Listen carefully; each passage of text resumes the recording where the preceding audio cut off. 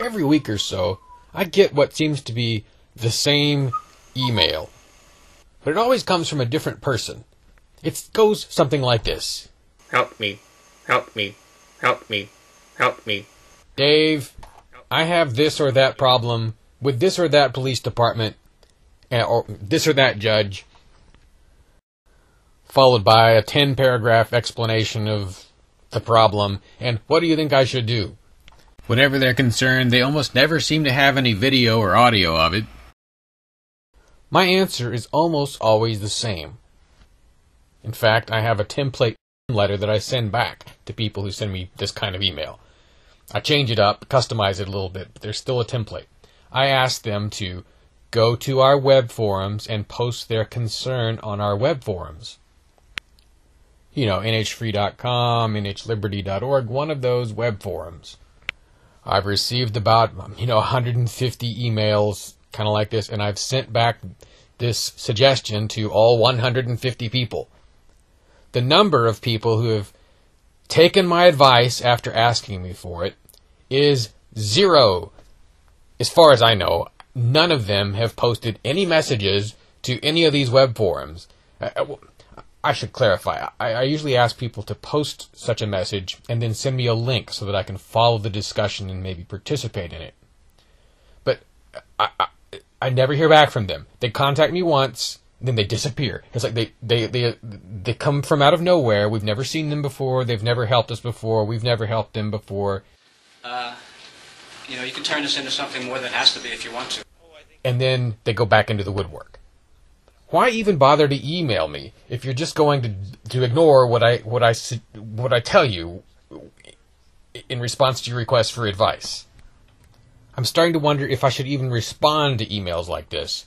Oh, and I should make clear, I say that no one has done what I asked them to. I don't remember anyone ever having actually done what I suggested.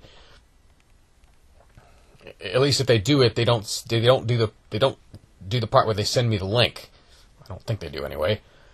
Maybe someone has done it and I've just forgotten about it, but it's been a long time. If anyone's ever taken my advice on this, it's been a long time since they've done it.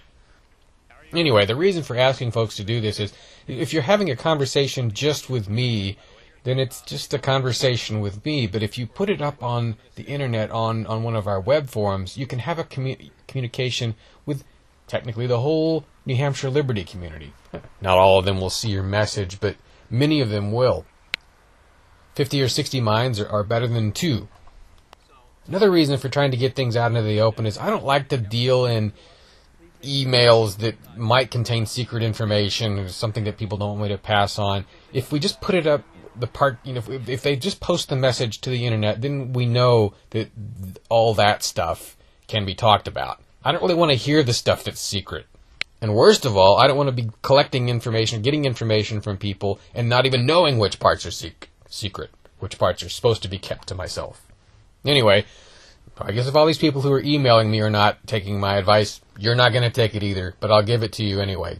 Come to our web forums, join them, post messages there, get involved with us now, before you have a problem. If you wait until you need us to call on us, then you're starting from scratch.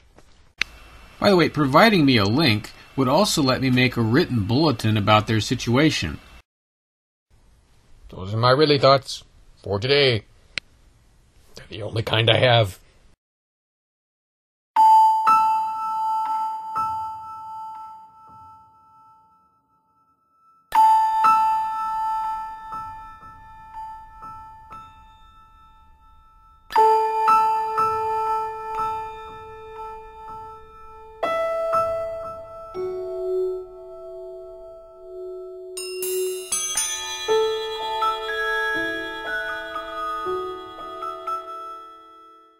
What are you arresting this man for?